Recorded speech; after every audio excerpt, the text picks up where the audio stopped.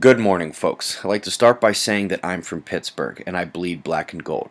But given the nature of this channel, that Seahawks fans tend to create earthquakes, and according to my analytics, Seattle has double the observers of any other city, what the heck. For today only, go blue and green. Bake me a quake as fast as you can. In all seriousness, though, let's begin with seismicity. It was a below-average day, but with an unusual concentration around the Caribbean, also spreading out to the ridges of the surrounding waters, up and down the western subduction zone of the Americas, too. A couple days ago, we reported the Sinabung eruption, evacuations, ash. Here's the shot from above. Top weather watch remains here. Now yes, heavy rain came to Australia and remains now, but the moisture and shear is already looking down on the island nation of New Zealand, set to deliver in a few days. It lacks a true eye and circular form seen from above, but that won't stop a significant force from coming to the coastline tomorrow.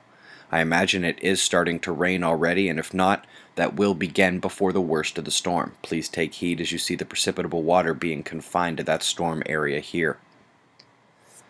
The story in Europe? Heavy rain. The main convergence band is across the coastline now, heading inland past France and Germany, on towards the east.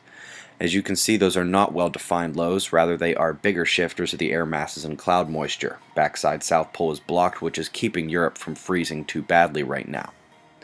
Coming west, one can't help but catch that low still stuck in the Pacific. Stuck lows were a fly-on-the-wall topic yesterday. Let's also pull up the temperature overlay here. Now let's go gamma. Here are the two bursts from yesterday, one from Centaurus and the other from Aquarius. Solar wind, CME impact, very weak.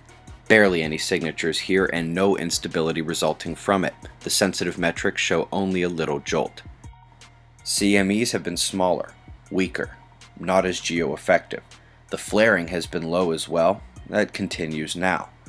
The sunspots haven't been showing up as well this cycle either. Granted, we look to be doing all right now, but the sunspots here are indeed smaller than they've been in the past.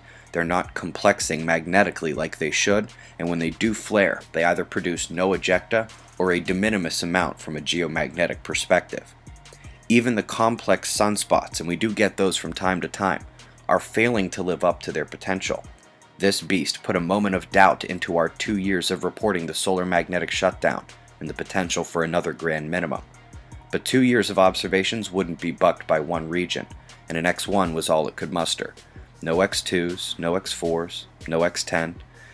We've not seen any such flares at all during this cycle, and we do expect to get up there during solar maximum. You may have just recently read the BBC's Sun Going to Sleep article and were unaware such things were happening. You found the right place. Fastest way to catch up on those 2 years of this observation, on what the BBC is apparently now figuring out, is head over to the website.